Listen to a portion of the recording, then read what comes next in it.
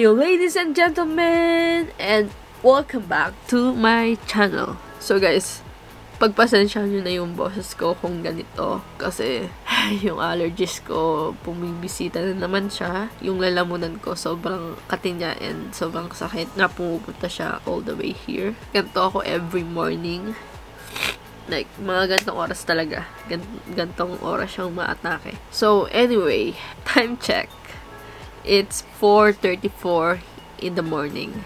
I'll be doing another reaction video, but this time, performance video yung i-react ko. Hindi siya music video because they haven't uploaded or released a music video for this song, which is yung Stay Gold ng BTS. Japanese song ng BTS yun. Nirelease nila yun noong June 19.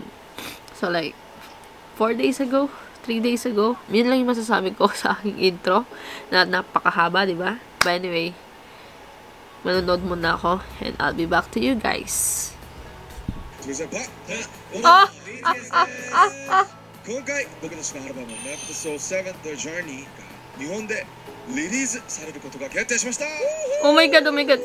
アルバムの中に入ってる日本オリジナル曲を2曲ライブで8披露します。まず今夜初公開するのは「Stay Gold」という曲です。 이 곡의 주목 포인트는 후렴에 Stay Gold 하는 부분이 계속 나오는데 한 번쯤 아마 하루 중에 들으실 것 같습니다. 가사가 굉장히 순수하게 들리실 수도 있는데요. 네, 이 곡에 담긴 메시지는요, 이 세상에 좋은 일만 있는 것은 아니지만 너의 그 반짝임을 잃지 마 라는 메시지를 담고 있는 아름다운 내용의 곡입니다. 네, 아미 여러분, 여러분들도 여러분만의 그 반짝임을 절대 잊지 마세요. それでは聴いてください。 BTS で Stay Gold! Live start! Get it! Ah, ito na.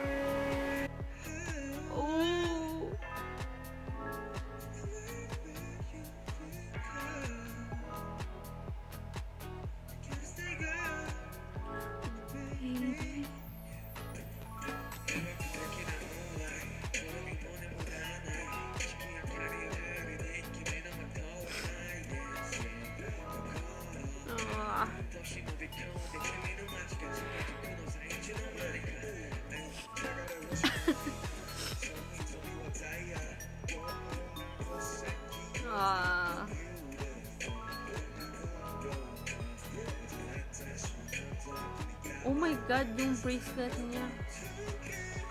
Oh, sige.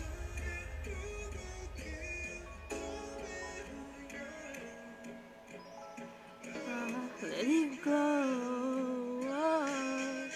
Stay gold. Jean.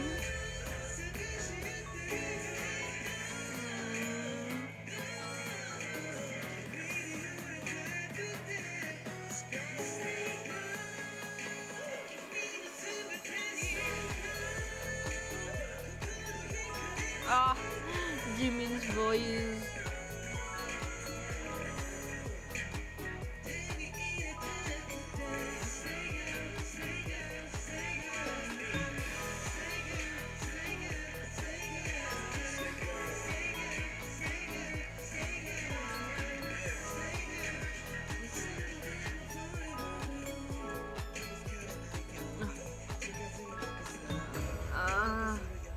Ang ganda din ng jacket niya. Mga damit yung na ano ko. Oh my gosh. Jungkook.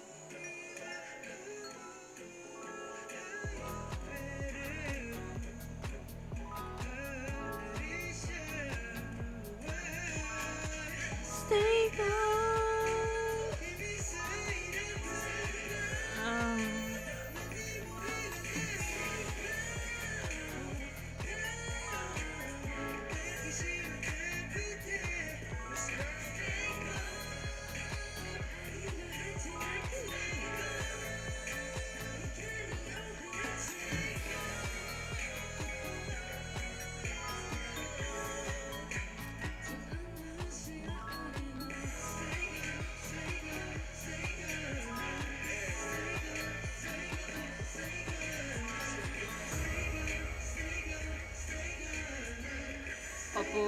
kailangan nila.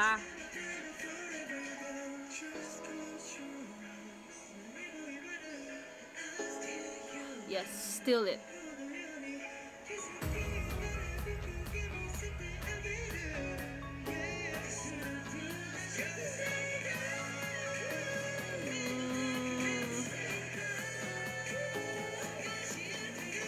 Pogi ni Suga.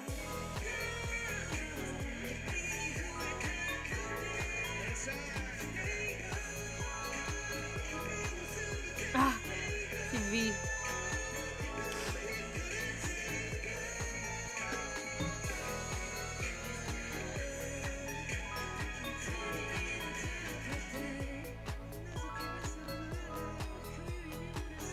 Ang ganda.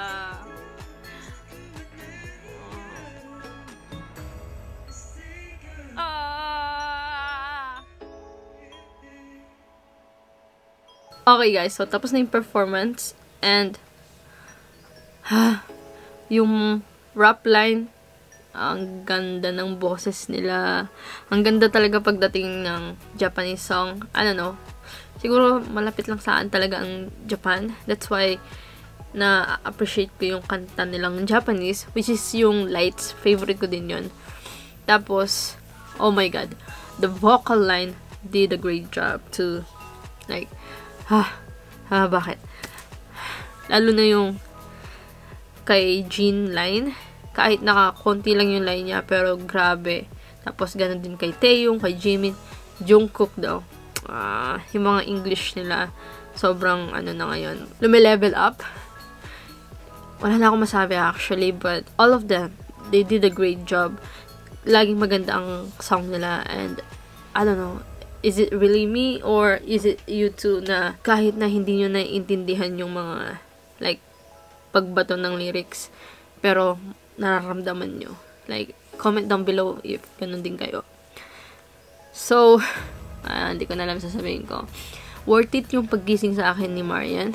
Nakalimutan ko talaga na magpe-perform sila actually. Yeah, vocal line, rap line, silang 7, grabe.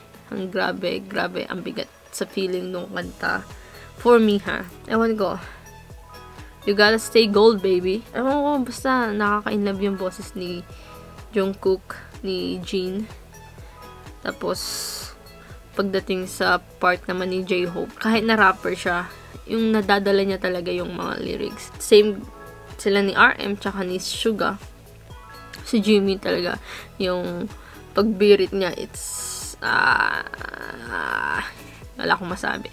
Pero, napaka-angel ng voice nila. Catchy yung song. Agad mo siyang mamemorize, ganun.